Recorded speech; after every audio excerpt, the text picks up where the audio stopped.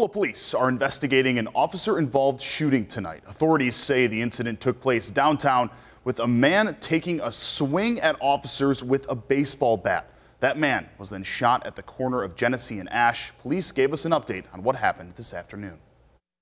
The gentleman swung a baseball bat, striking a female Buffalo police officer. When he attempted to swing the bat a second time at her, that's when her partner did fire 2 rounds, striking the suspect 1 time in the abdomen.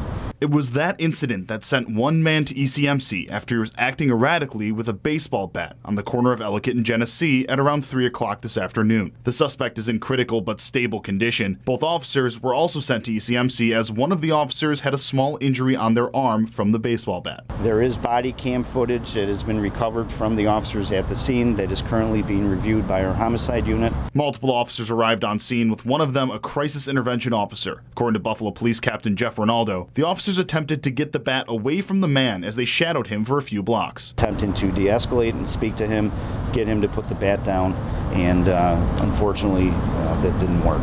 Pepper spray was used in an attempt to subdue the suspect, but did not work. From a video of the incident posted on Facebook, you can hear 2 gunshots and a woman making reference to a suspect swinging a bat at officers, although it is not clear in the video. Part of our investigation will be determined what brought the officers there, how they handled it, attempts at de-escalation, and what led to the eventual shooting of the suspect. So it's too early for me to make a call one way or another.